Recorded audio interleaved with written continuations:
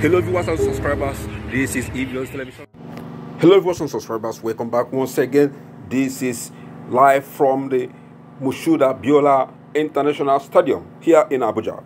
Yes, presently the governor of Benue State, Ortom, has just arrived the arena for the PDP primaries taking place today in Abuja. This is coming live and direct from the Abiola Television. We are reporting live from there. Of course, you don't want to miss any one of the updates that we are going to be coming forward with.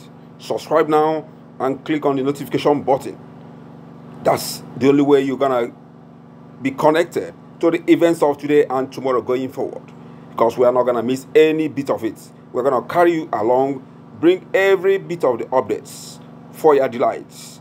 Like, share, and comment on this content to tell us what you think about this entire development that is taking place right now across the party lines.